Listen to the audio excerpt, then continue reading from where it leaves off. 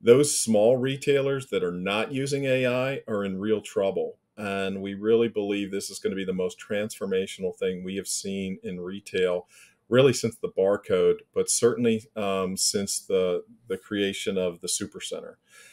We had we lost 2 million retailers, small retailers, with Walmart growing out their supercenter network. We had 4 supercenters in 1990. We had over 2,000 by the year 2000. In that process, 2 million small retailers went out of business.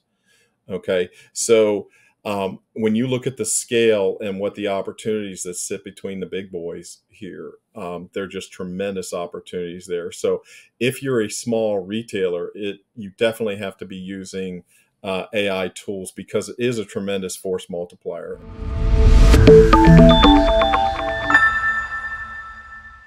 Welcome to Wealthion. I'm Eric Chemi. We've been talking so much recently about artificial intelligence. What will it mean for consumers, for companies, both big and small? What will it mean for investment opportunities and ideas? Is AI going to be a creative force of destruction, right? Or is it going to allow more opportunities for people to have ideas, start new businesses, be more competitive?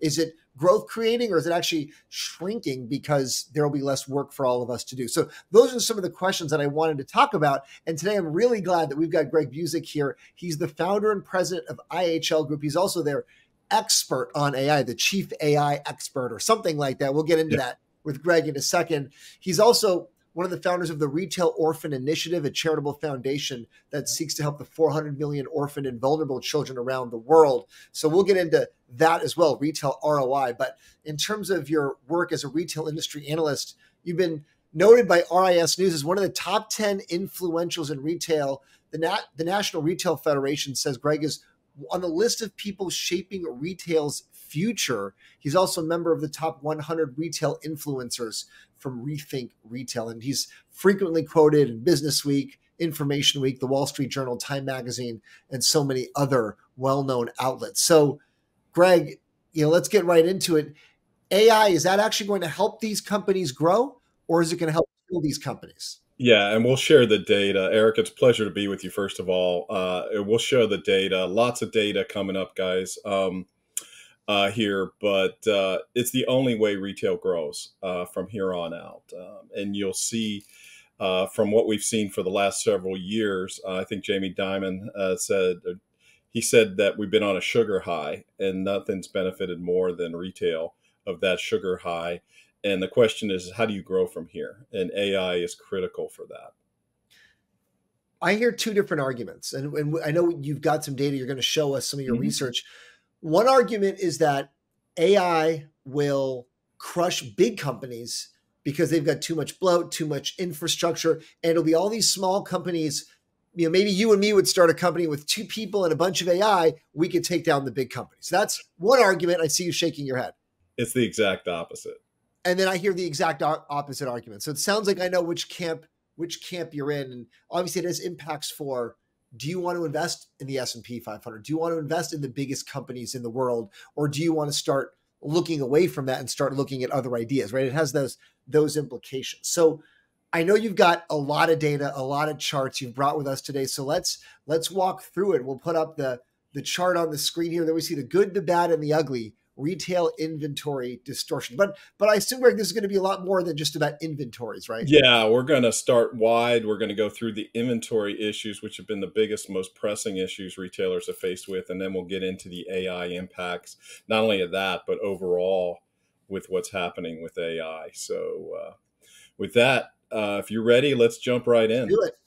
All right. Well, once again, everybody, it's a pleasure to be with you here today. Here's my email and follow. There's a lot of statistics here. Happy to share the slides with you and go through that if you email me there. So with that, let's start wide. Let's talk about what's going on with the economy, retail economy worldwide. And basically, if I had to shorten it very, very quickly, Western Europe has been in a retail recession for the last year and a half. They got a big bump with the influx of refugees. However, that changed dramatically here with the war and with things there. So Germany and the UK have been down. Germany is actually in a recession. The UK looks to be in a recession there. France. The only part of Western Europe that has grown has been those sectors that saw a big influx of U.S. travelers, Spain and Italy for the summer.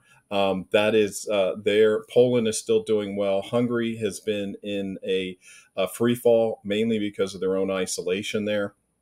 And now if we switch to Asia, China is starting to come back now at 7.6% growth. It's almost to where it has been traditionally for growth that has been healthy in retail, but it's taken them a long time to get there. It's taken about 8 months, 9 months since they stopped the COVID lockdowns to get there. Japan's going strong. They're actually looking at doing a stimulus package there that will further assist retail. Vietnam is the star, though, in that region, where it's been up for literally 10 months, ranging from 7 to 13% growth there. So that's where we're looking at most of the retail around the world. So it's ups and downs, et cetera, there. Now let's look at the U.S. specifically. And this is where the bulk of what we're going to talk about economically is going to be. Now, I've got a level set. Where have we been? And quite honestly, we've been on that sugar high there because the government gave out so much money, over $2.1 trillion to consumers.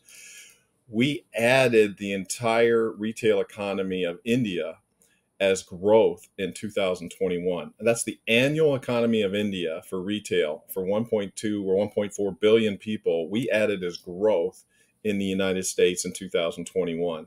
And in 2022, we added the UK.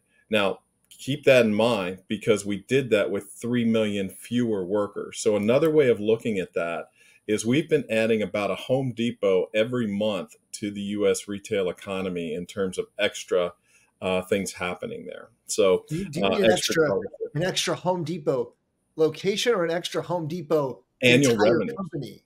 Annual revenues. All the Home Depots. Yeah, you mean the entire Home Depot company. Correct. Yeah. It slowed recently. It was as high as $190 billion a month more.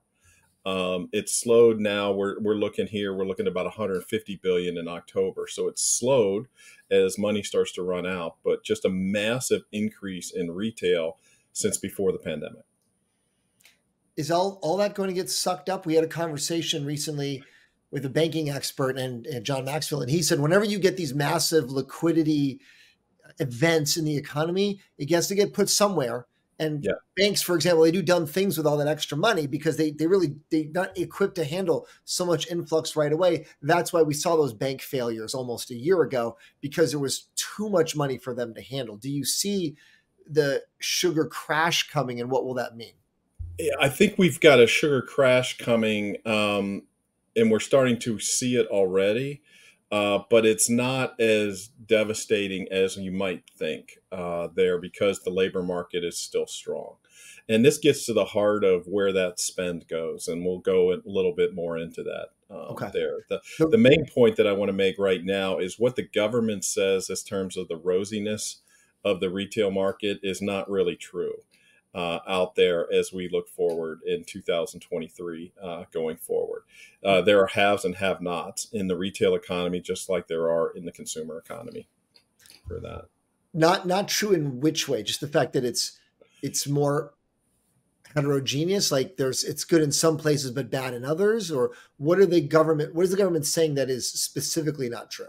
The government data, in my opinion, has been about 3 months behind what's really happening in the retail market. When you say that mass merchants and warehouse clubs are up, but both Walmart and Target said their numbers were down, there's a different connection there in a particular month. Now, I'm not talking about this latest month. It just seems that the government data is off this year. One of the things that happened, without getting into the weeds, is we used to have 61% of the market was part of their survey. That's down into the low 40s now.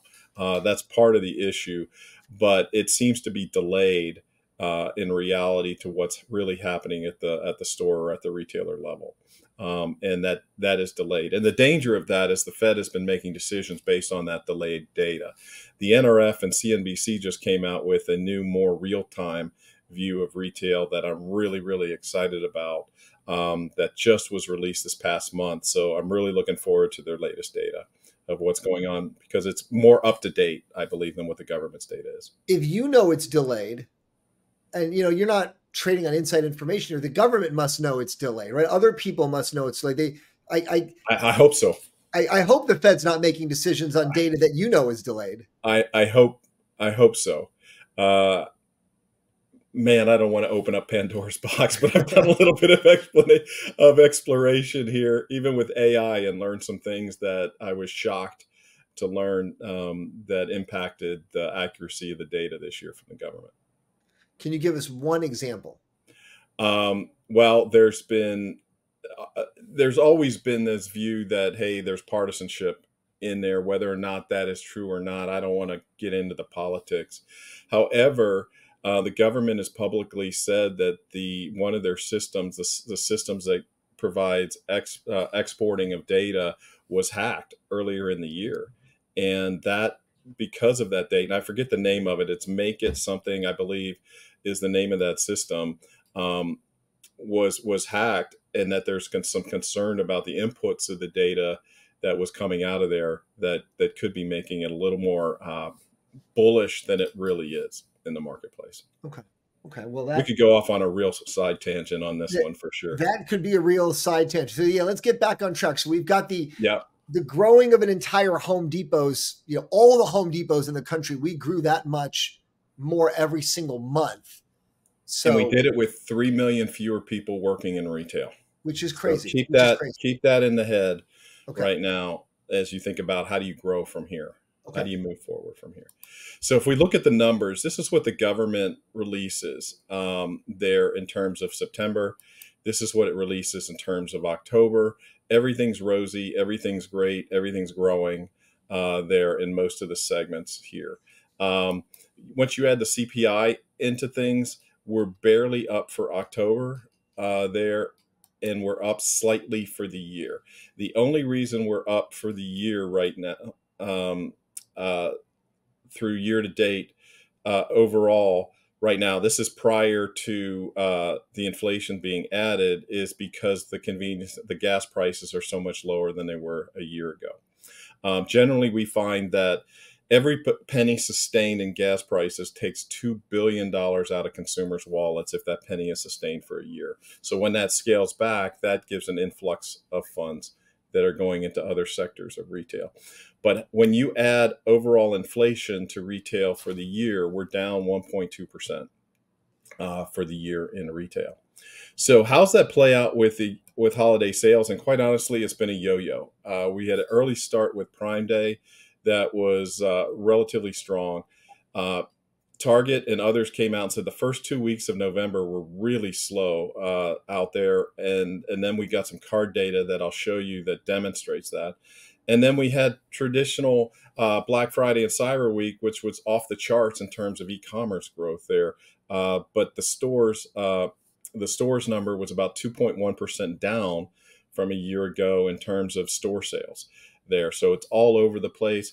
NRF projects we're going to be between 4 and 5% growth rate. If you add inflation to that, we're at 1 to 2%. And quite honestly, that's fantastic when you consider where we've been and how much money that was flowing into things. People are still spending.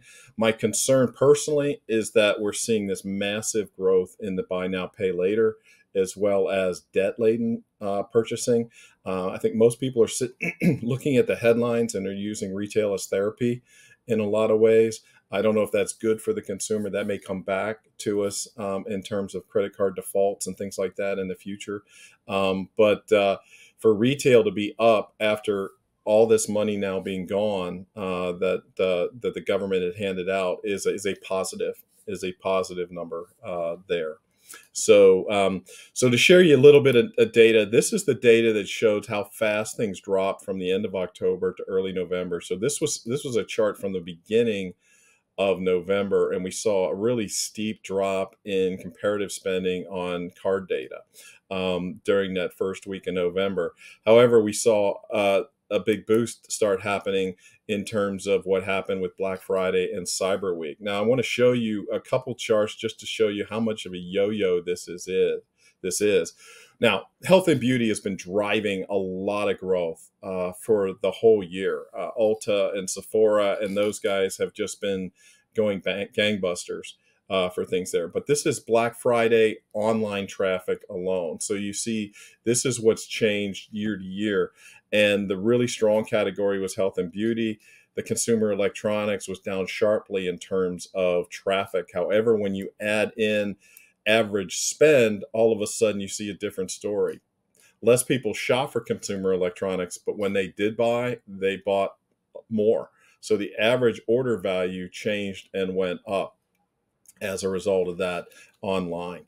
And health and beauty was more moderate, but it actually improved. So when you look at health and beauty, home goods, luxury, still growing, where we see a order value for sporting goods and toys and gifts and things like that, that has gotten much lower there.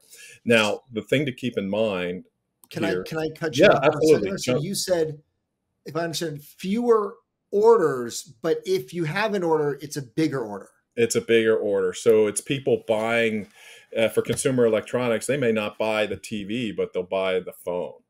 Okay, so the phone may be more expensive, or they're in that cycle of, hey, I need to replace the laptop because I bought the laptop during COVID and now I need to replace that now again. And I'm looking at a Surface or a MacBook Pro or something like that. So that's driving these costs. That's the cost per transaction up. And I see all this, and my main question is, and maybe you'll get to it later, my main question is, so are we in a recession or not? Or are we headed into a recession or not? Because I hear such mixed commentary from people. That's the beauty. That's the beauty of it. It's almost like politics. Pick your flavor and you can make a case for it. It's all over the place. That's why I'm so excited about this NRF CNBC thing. Is I think we're finally going to have a far more accurate view of things. And just like we have the CPI from the government, there's a site called Trueflation that brings like a Nielsen report, real-time view of inflation that I think is far more accurate of what's going on with inflation. Trueflation.com without the E, right? TRUflation. Correct. Trueflation.com. And then that's the new thing from CNBC and NRF that just was released. So we've only got the first month's worth of data. Okay. Yeah. So keep going here, because I'm looking at these ups and downs, because when you say fewer people are ordering, but when they order more, the fewer people, you might say, hey, that's negative. Other people would look at it, but they order more, that's positive, right? But you get both. So right. So this chart looks at online spending only. And it's really fascinating to me that 47% of the growth is in experiences. It's live events. It's eating out at restaurants. Those are the things that are driving the growth here. The non-gift or buying for yourself is another 29%. So gifts for the holidays, gifting is actually third in the rankings here of what's purchased online. There is a lot of buying that's happening personally, and it's happening at a rate of 3 to 1. Of people buying for themselves for the holidays and rewarding themselves there. So is that new though? Is that free? It's not new. It's not new. Maybe it's new in terms of realization of the spread of that that is happening right now. But like I said, there's a lot of retail therapy that is happening right now. So with that, a shift to the consumer themselves, and we've got a consumer that is house rich and cash poor. That because of the interest rates, we've had a massive swing in the cost of homes, in the amount of homes. This is not a big story for anybody watching this here, but it costs a lot more to buy a home right now. The good news is in the U.S. market, as compared to some of the other markets, we have very, very low interest rates.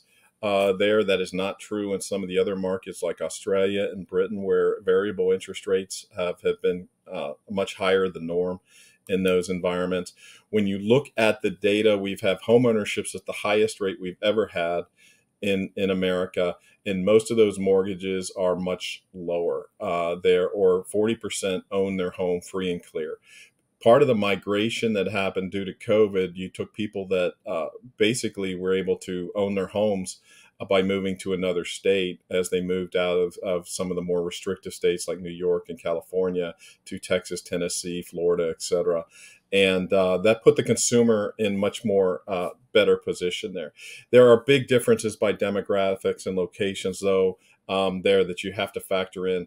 And this inflation that we're seeing is particularly harsh to those that are on fixed income. So racing through that data, the excess money the government handed out is essentially gone. That money is gone. This chart breaks it out by income there. So the only money that was left there after June of this year was those who had in the top 20% of incomes that are driving things.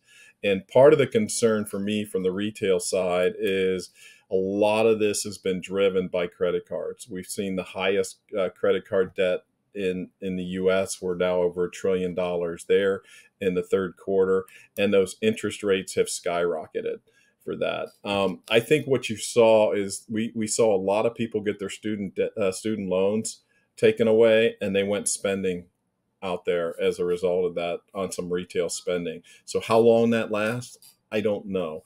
But the consumer at the low end is being squeezed, and the middle and high end continues to spend, but a lot of that is being leveraged spend right now. So that's the challenge for retail is how long can that last?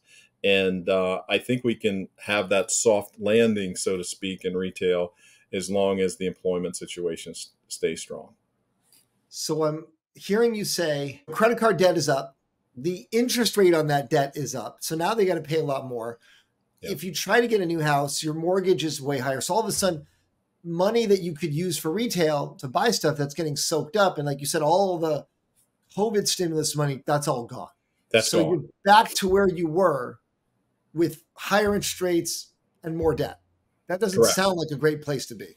It's not a great place to be. It's a very, very tough place to be. And getting back to your AI question, which I'm going to get into in a second, that squeezes the smallest guys first. The big guys can always work through this, through mergers, acquisitions, whatever. They can work through a lot of the stuff as long as they were not leveraged with a lot of debt there. But the smaller retailers, the smaller outlets, those are the ones that are going to see things there. I will tell you, there's another piece of the macroeconomic perspective that is coming into play here as well when it comes to the restaurant side. And that is the retirees and the aging retirees there. They're eating out a lot more than previous generations do, and primarily because the cost of food at the supermarket, if you're only making food for one or two people, it is actually cheaper in a lot of cases for those folks to go eat out than it is to just buy those products and cook for themselves at the local, at home. And as we see more and more baby boomers retire, that is now driving more restaurant spend there, which will continue to buoy what's happening in our retail and restaurant numbers. Okay, let's see what else we got on our great chart of data. Is there more to share? What do we got here? That's it for the economy stuff. Now I'm getting into the technology, the AI, and the retail problems, specifically operational. So let's move on from that precursor that we've got here, and let's talk about tech priorities. What are retailers investing in? And I want to focus on a couple areas here. Now, personalizing the customer experience has always been number one there, but you'll notice some of the other things, the CRM, empowering store associates. Walmart now has their Ask Sam AI tool that's available to 500,000 associates around the world in all the different languages now. Those are the big ones. But when we look at inventory is a big issue for retailers. We had, if I had to use a metaphor, we had retail was humming prior to the pandemic, and maybe a low-end NASCAR type of operation with just-in-time inventory and everything. The problem is that COVID threw a wrench into that, and we had a bomb on turn two. And so the big retailers started to reroute what they were doing and said, no problem, we're going to shut down. We're going to go past the concession stand there and go around and get back on the track. We'll be fine. And then we had other disruptions that happened. In particular, we had the war in Ukraine. That created a massive problem as well. And so you've had these continual bumps. And I believe we're about 7 years into a disruption in inventory that is causing retailers to really struggle through, how do I get my inventories correct for things there. So there's a lot of input right now in terms of prioritizing inventory visibility and optimizing the customer journeys, because the average retailer loses 5 to 15 points of margin on a buy online, pick up in store situation today because they haven't optimized those processes. And so that's where a big part of the investment is. To mention that they lose how much margin on pickup? Between 5 and 15 points of margin on the deal compared to what they make by just a regular in-store shopper, because they're paying for they still make money. They just make less money. Depends on the segment. The Okay. typical supermarket chain, depending on the item, a buy online, pick up in store, free service actually loses them money because the margins are so low when it's over. So like Kroger, for instance, Kroger released their earnings. Their net earnings, I believe, were 1.9% net income at the end of the day. And as a result of that, when you're looking at something where now you're paying an associate to run around the store to find things and you're not charging for that, that labor cost is just eating up the margin there for those individual items. Right. Okay. There. So it has to be a certain level of product before, or of order, before you can actually make the money there. And that's one of the reasons why we've seen the big flood of self-checkout in there, is because self-checkout traditionally, I haven't done this in a number of years, but we found that self-checkout could be profitable on a $9 transaction where you were looking about $18 to $19 an hour, or $19 transaction for a staff lane. And so that's the economics for the self-checkout piece of it. So the leaders are people who grew their sales 10% or more in 2023. So we looked at what are they doing differently, because they're going to be leading this charge here. And you'll notice when it comes to the inventory and the optimizing the customer journeys, they are investing considerably more in those particular areas, as well as now we start to see the AI thing come in, and that's cleaning and training and storing their AI data. They're spending considerably more there. They're spending less on the inventory visibility. And the reason for that is because they spend a lot more. And since they spend a lot more, they've already done the hard work on inventory visibility. So we start seeing AI creep into this for the leaders associated with that. Now, when we look at emerging technologies, you start seeing some other things here. You start seeing the single data lake start to creep in here overall for everybody. But you've got things like RFID communications out to the parking lot to make things faster for those buy online, pick up at store journeys here using 5G, etc. What about the leaders? And this is where we really start to see this separation start to happen.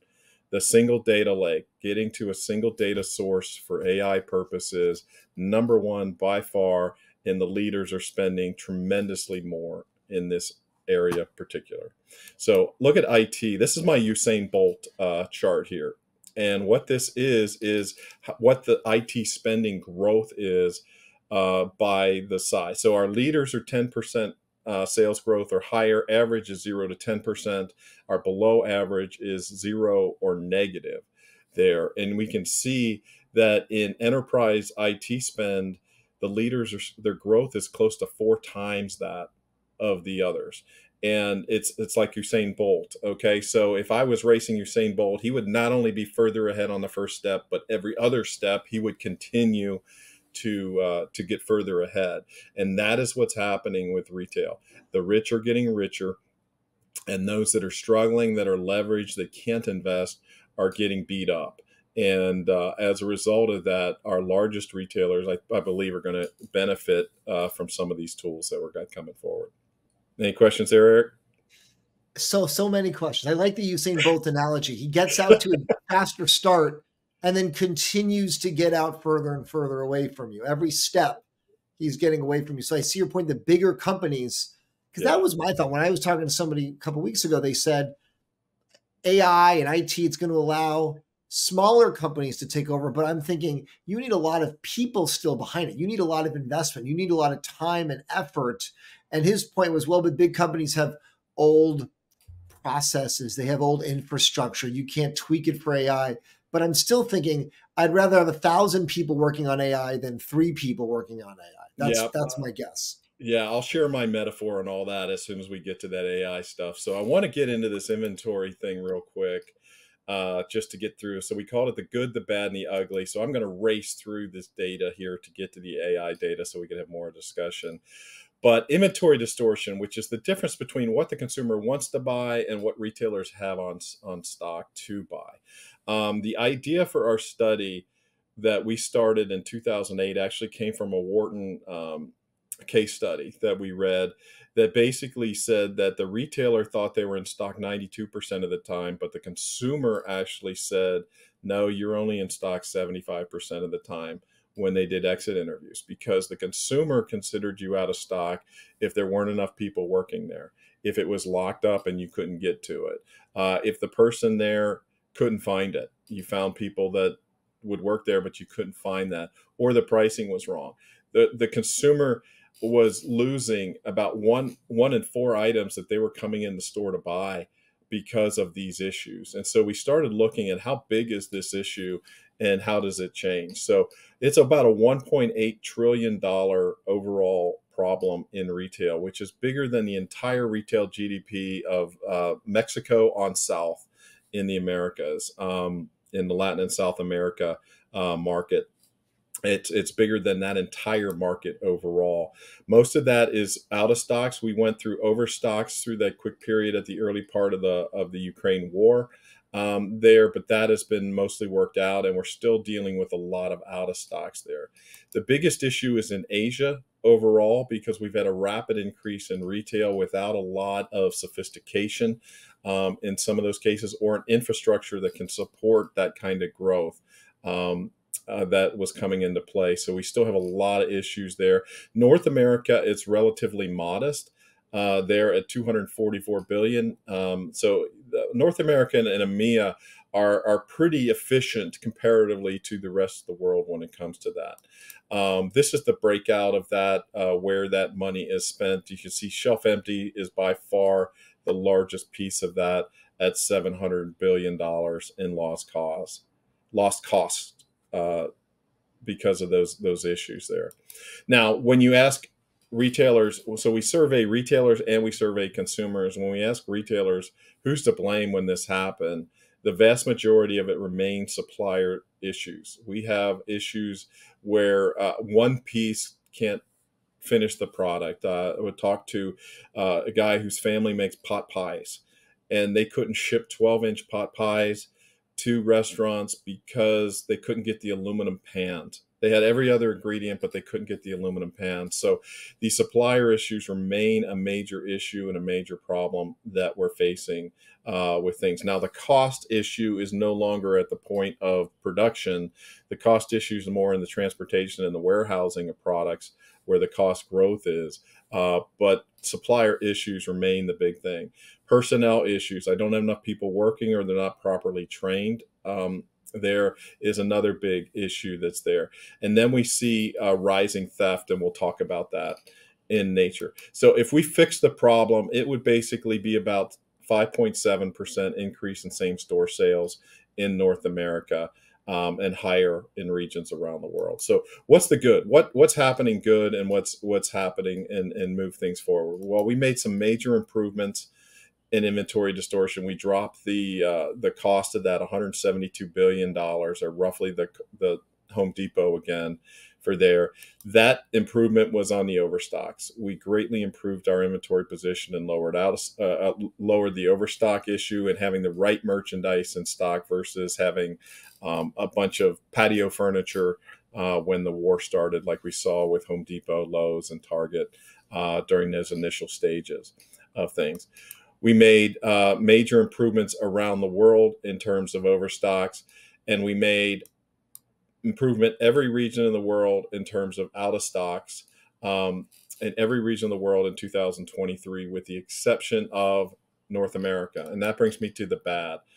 We saw a major drop in efficiency and out of stocks in North America for this year. And that actually, the reason for that is the ugly, and that ugly is everything related to theft and what's happening. Organized retail crime, by our estimation now, is $100 billion problem in and of itself, beyond just the average theft and the average shrinkage that is happening in a retail store. Our numbers for North America for shrinkage are considerably higher than those you may see from the NRF, primarily because the NRF doesn't count restaurants, doesn't count convenience stores as part of retail. And so there's a very limited data set in terms of what's there now. So organized retail crime, we could go on and on about that, but those of you watching may have encountered all of these things here. At the end of the day, a product that has a 5% net margin there, if they have 75% gross margin, I mean, they're literally betting that 15 of these things, I'm going to lose 14 sales and still be ahead by locking it up, where people are going to walk away. I'm still more ahead than I was when if I lose one from a theft. So wait, say those numbers again. So if they've got it's mind boggling. So a retailer that only makes 5% net income there, but if their gross margin was 75% on that item, they have to have 14 and a half before they would lose by a lot. So 14 customers would have to walk away before they would lose the margin that they would lose if they lost one through theft. Stealing one is the same loss as 15 people not buying. Because of so like, give me an example number. So if you have 75% gross margins and 5% net margin, so what is the typical, let's say it's a $10 item. So a $10 item. So you're saying the net margin really means it's so $9.50. What are we? Give me an example of how that. Oh, well, it's all over the map. Yeah. I mean, generally, in that case, try to mark things up 4x what you pay for them. So it's a 20. If it's a 25%, depends on how competitive the market is for that particular item. When you get into high-end consumer goods, you don't have that benefit. It's a much tighter in that environment. But generally, on average, the gross margin, the SG&A is about 28 to 29% for things. So your gross margins there have to be in the 40. I'm sorry, it would have to be, if I had to do the math, you'd have to be 40% or higher there for your gross margins to have that 5% net margin as a result of that. So it depends on the product. I was just throwing that out as a. But I liked your example. I was just trying to think through, just for people watching. Yeah. Okay, let's just say if you had 5% net and 75 gross, so what would that be? Let's say on a $10 item, does that mean the cost of goods is $2.50, or the cost of goods is, what are we? It depends on what it is. It would be it wouldn't be that for toothpaste, but it might be for eye drops or something on the other side of that. It might be for that because you have a higher multiple, but you've got with the toothpaste, you have a much tighter supply chain and much more higher competitors as a result of that. So it varies for product there. So but they're saying we would much rather not have it get stolen. We would much rather, we really don't want it to get stolen, but we're okay with people walking away because it's locked up. Yeah. Oh no, we're not good with either one of them. That's why we're closing stores. Right. If you look at what Walgreens experienced in San Francisco, they had shared that their losses, they lost 10% of same store sales in that particular market. It was their theft, when the average theft is 2% nationwide. Right. So they were seeing 5 times more economic losses there.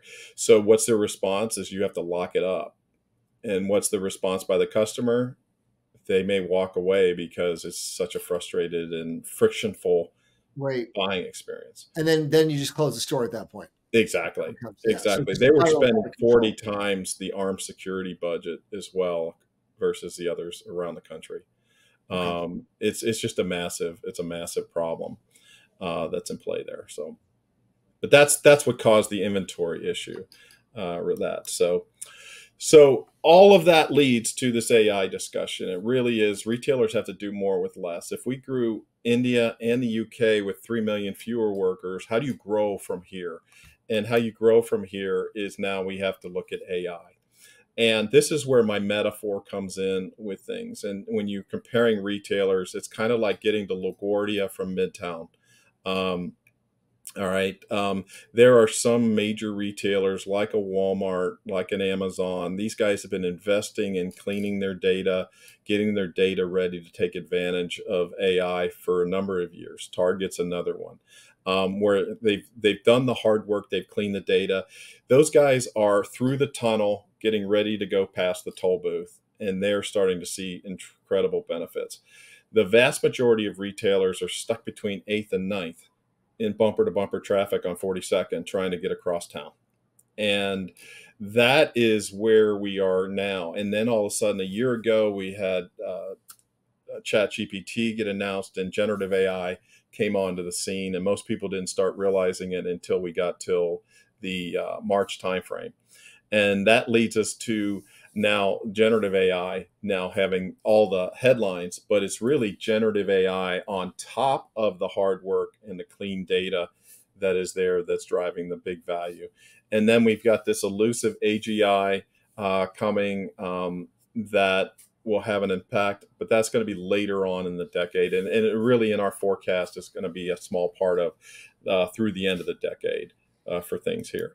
So we did a product, we did a forecast for the retail industry overall, and I thought we'd share how we went about it for you folks without having an exhaustive list of use cases. We went through and we said, what's the best way of looking about what the impact of AI can have on this industry? Realizing that a lot of retailers were already starting to get the traditional AI ML benefits in 2022. And so we said, well, the best way to look at it is just look at it from an income statement standpoint. So we looked at sales growth opportunities for AI. Then we looked at gross margin improvements. And then we looked at SG&A improvements. And then we looked at each of those categories of traditional AI ML and machine learning, the generative AI, and then the artificial general intelligence. And we started putting things into buckets as a result of that. And that was at our high level. And then we took it down. And once again, not having an exhaustive use of use cases of how AI could be used yet, we used our IT spending model as a way of putting it into buckets to show where would these benefits, what would be the technologies that would help drive when they're AI enabled, will help drive these benefits. And that's how we put this together. So I believe we had 10 or 11 segments, retail segments that we looked at, and then we looked at these categories, and then we went down through that. So we did a top-down analysis first when we started to do it. And what we came out with was a massive number. It was an unbelievable number at first, $9.2 trillion in impact through the end of the decade. Now, when you consider we're looking at about $5.5 trillion for North America, or for the U.S., U.S. retail economy today, this seems like a massive, massive number. But this is a worldwide number, and it's combined through the end of the decade here. Now, this is benefit that only comes from now AI enabling on things. We didn't really include economies of scale benefits to this as we went through. We just other than the AI improvements associated with that, because it just became a circular wheel as it went forward. But that's how we went about creating our forecast. And when you look at it here, you see this is our growth rate. Wrong screen here. Growth rate overall. The traditional AI machine learning, the people that done the hard work, the blocking and the tackling, are going to see the greatest benefits going forward. But when you start adding the generative pieces on top of clean, accurate data, you get astounding results as we're going forward there. So that's how we went about it. Our view is it's almost going to be 50-50 by the end of the decade there in terms of traditional AI versus generative AI as we go forward. However, that benefit is going to be radically different. And I think this next chart, Eric, gets to the heart of small companies, large companies in terms of benefits, because AI greatly favors the single channel retailer. And that's where a small company with just a few people could create a new business without all these locations and take significant market share by leveraging AI tools. And that can definitely be true. But when it comes to AI, to do AI right, you have to have a lot of data. That data has to be tagged. That data has to be told what it is there, and it has to be accurate. Otherwise, you get bad forecasts much faster. You get other things much faster. And you get errors much faster. So you need a lot of data there. That data has to be accurate. It has to be relatively uniform as well. So UPC-based businesses, where every product has a unique barcode, has a tremendous benefit over things like clothing, where you have color and size added to things there as well. So when you look at the per segment benefits, it's a pure play e-commerce, then it's your grocery and your hypermarkets that have tremendous advantages over other segments in deploying this, because they've got cleaner data that is more ubiquitous and homogeneous data that they can leverage to take advantage of that. Their loyalty plans and things like that, they have a lot more clean data on the consumer side as well, not just the inventory side. And so there are tremendous benefits as a result of that. And then at the heart of that, and this is where we firmly believe on our end, it's the rich get richer, and it's the biggest retailers that benefit, because to make the AI ML stuff work, you have to have lots of data to train the models. And that data has to be accurate and tagged, and you have to have enough data to where it gets accurate in that way. That's the irony of all of it, right? You need all these people to make sure that the data is accurate, and you need to have all these transactions where fundamentally you need people to transact with you to get the data in the first place. Correct. And that is the reason why we say those small retailers that are not using AI are in real trouble. And we really believe this is going to be the most transformational thing we have seen in retail, really since the barcode, but certainly since the creation of the supercenter.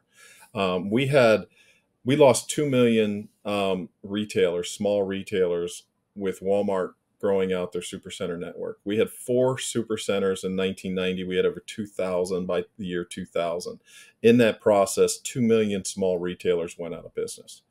Okay, so when you look at the scale and what the opportunities that sit between the big boys here, they're just tremendous opportunities there. So if you're a small retailer, you definitely have to be using AI tools, because it is a tremendous force multiplier, and generative AI in particular is a huge force multiplier. What exactly is the AI helping these big retailers do? Is it just better pricing? Is it inventory management? What is it actually doing? Can I get through that? Let me go through that here, because I'll show you. This is our line of business areas of things here. So we believe merchandising and supply chain. It's estimated that over 50% of the trucks on the road are 25% or less full right now.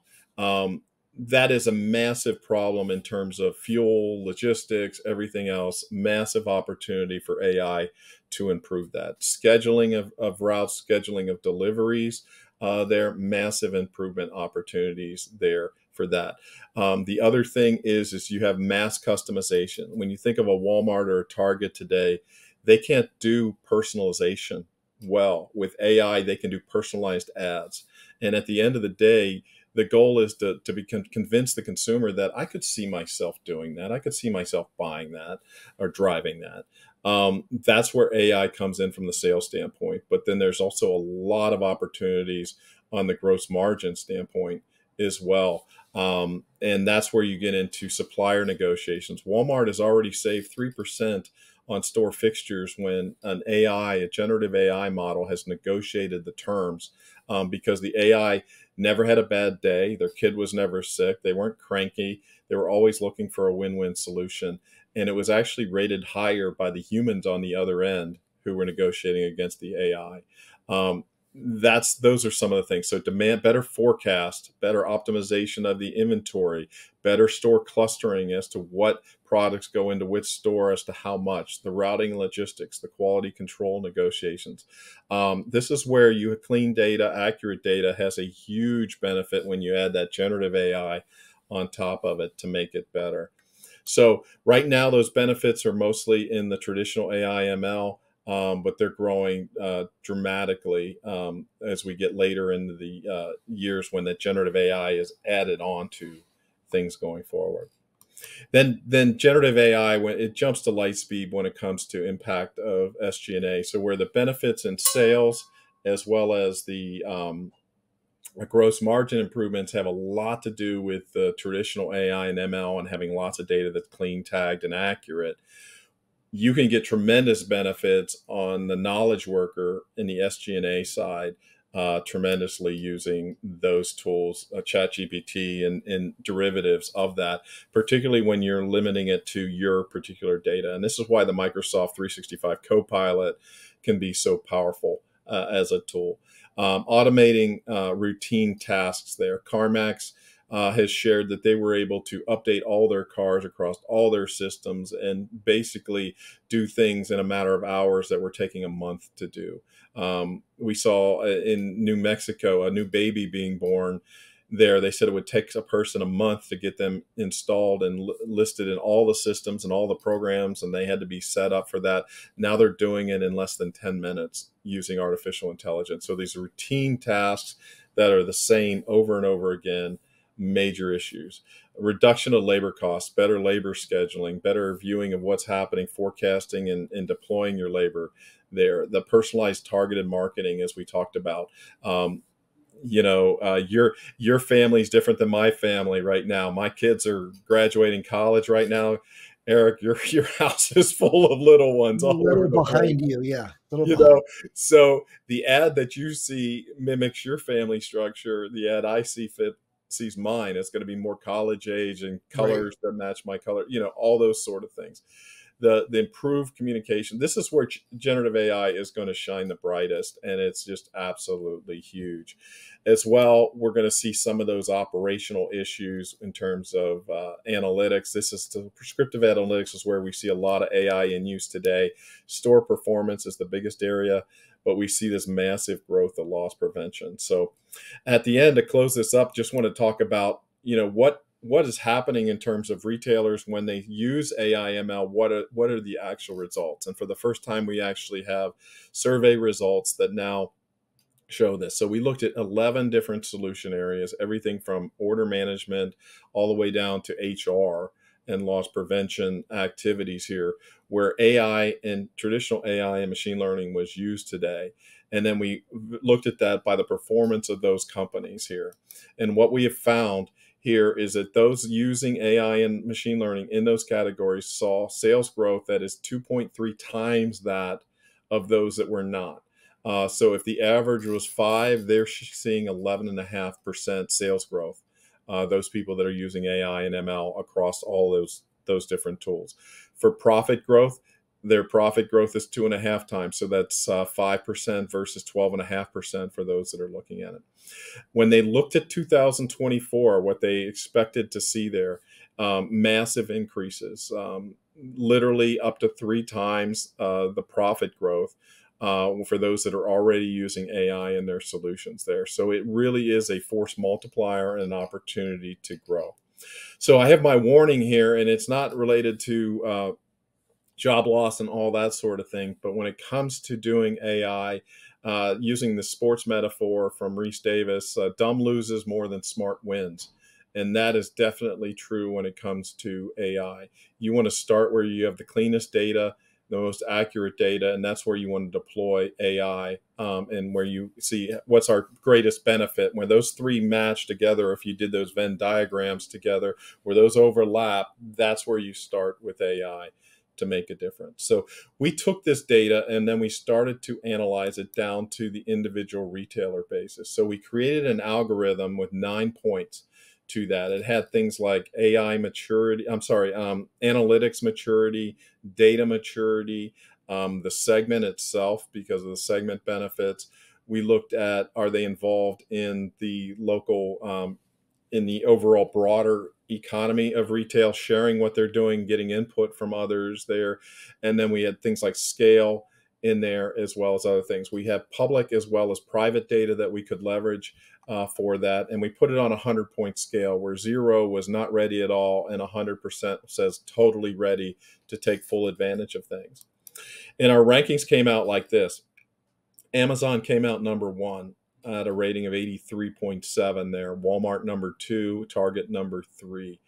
And we've ranked North American public retailers here. So we've got, I believe, 185. We excluded the oil companies, and we excluded some of the cell phone companies there because of the trying to figure out where their revenues were versus service revenues related to that. But out of the other 185 there, Amazon came out as number 1. The benefit there is they own the infrastructure, as well as being very, very well prepared in the traditional AI and machine learning side of things.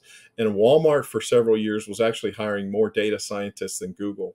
And thus they are very, very advanced in what they're doing from an AI standpoint as well. We then took that to look at, okay, we had this $9.2 trillion from a top down. What's it look like if we go bottoms up? Now looking what the opportunity is when we match it up to that data that we have on these individual retailers.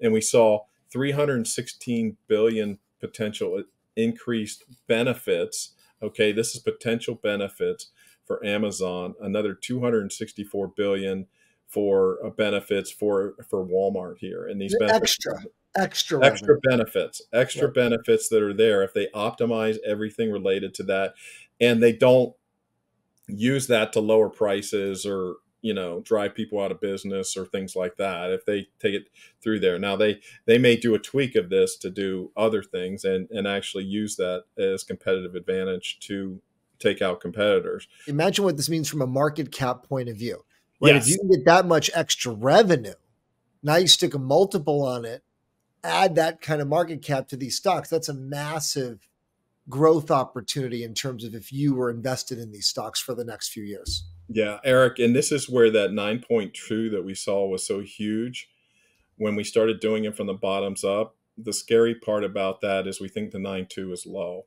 When we had to make these two models work, we could only make Walmart's margins go from, I believe, 24.2 to 25.6 for gross margins. Now, do I think it's going to be better than that? Yes. I couldn't do it, though, and fit into my 9.2 that I did at the top. So, yeah, it could be even bigger than the numbers that we're showing here in terms of improving.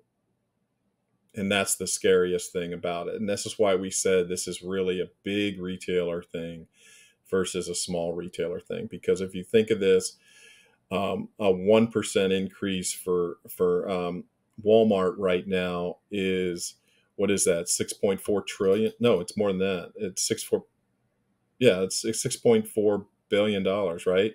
They're $640 billion company. Right. Is that right? Is that my math right there? Okay. Yeah. Your average small retailer is $1 million. Right. Right. Okay. Just their little incremental is so much bigger. And I didn't realize that they were hiring more data scientists than Google, right? That's a scary. Yeah. You see Amazon, you think, oh, right, they're a tech company. But then you realize, no, but they're competing against these other retailers. So they're really a retail company. Correct. But we think of them as a tech company based on who works there. So it makes sense that their direct competitors are probably hiring very similar people. Correct. Now, this is gonna mind-boggling here too, because when you see these numbers at the top, and then you think of a company like Macy's and see how these multipliers play out, we then took this down and we now have these AI readiness profiles on individual retailers. So we have, for all those 185 retailers, we now have this, which looks at those specific retailers and what that forecast is per year and where those benefits will come per year. So we're projecting $7.5 billion for Macy's there. I mean, we tend to think of Macy's in the same bailiwick as a Walmart in terms of competitors. It's like, no, they're not even close because of the scale difference.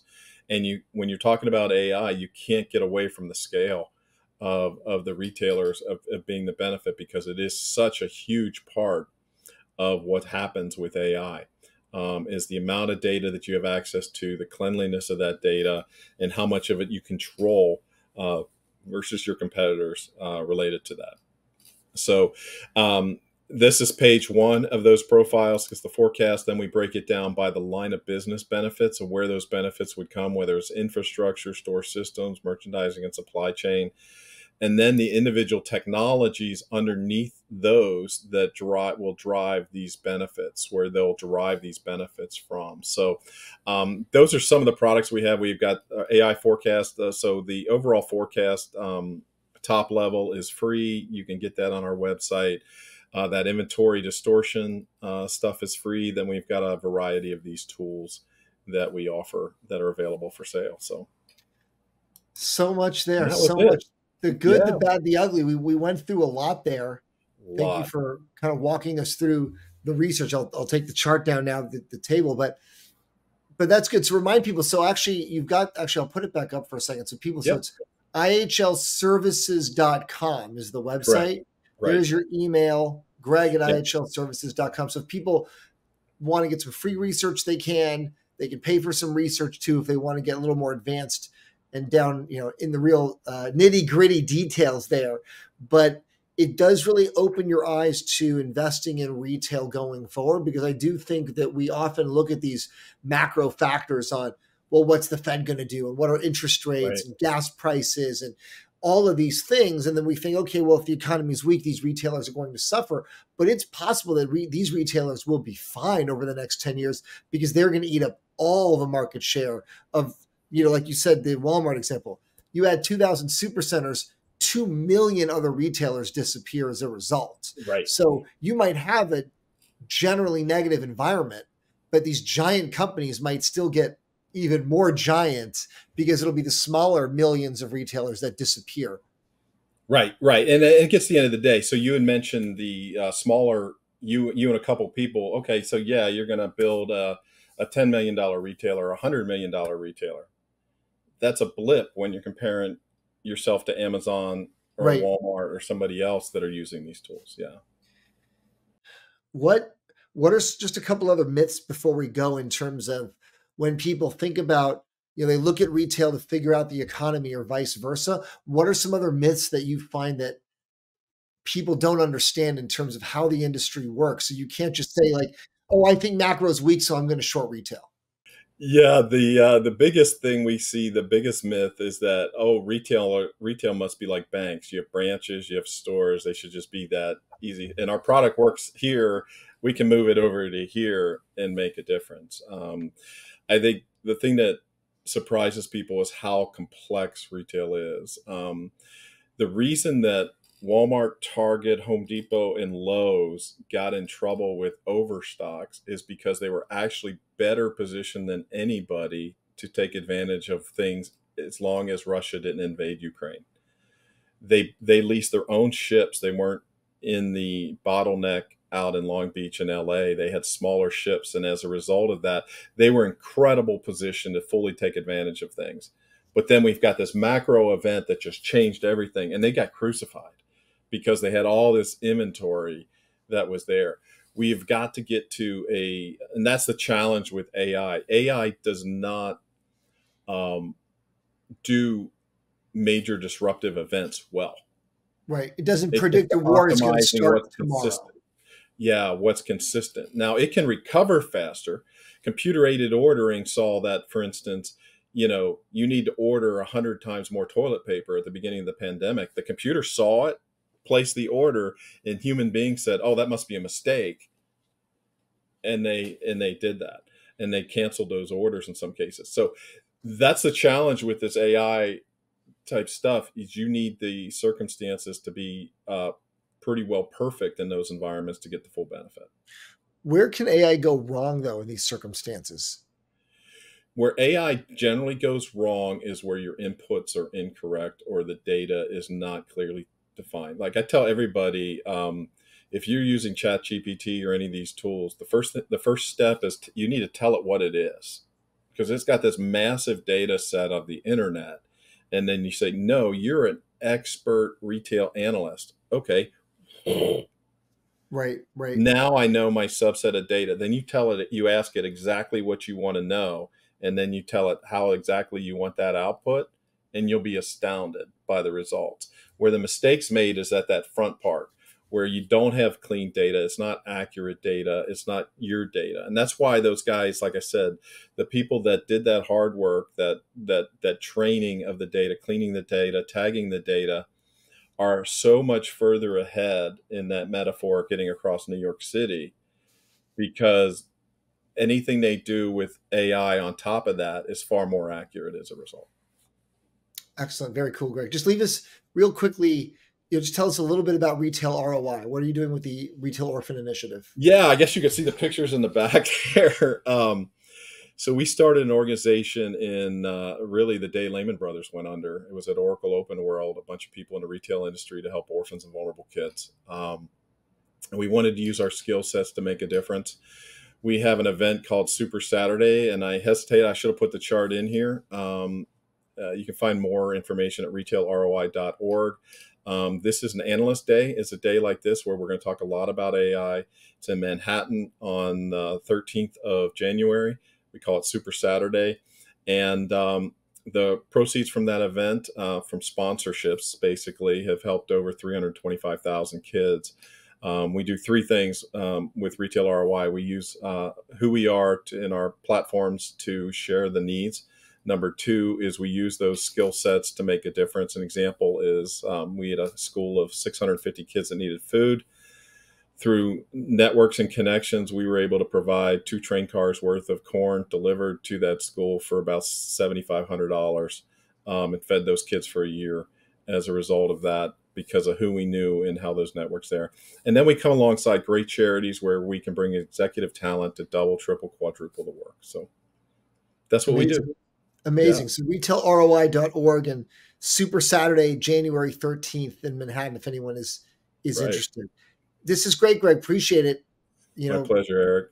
If anyone's curious, again, ihlservices.com. And so people can find you there, obviously. And for those of you watching, thank you again for watching. If you like this episode, like it, share it, forward it, subscribe. All of those things really help get the content out there. And if you're watching this and you think maybe I need an expert in finance to help me with my investments get on track so I don't have to spend an hour myself going through all of these charts in every single industry to try to do it yourself, we've got investment professionals that we endorse at Wealthion.com. You can fill out the short form right there, very short form. And there's no commitment, there's no obligation. You can just have a conversation. If you like them, great. If you don't like them, that's also great. But we just provide this as a public service for more people who want to help get their family's finances on track. So you'll find that short form at Wealthion.com. Thanks again for listening, for watching. We hope you enjoyed it, and I'll see you next time.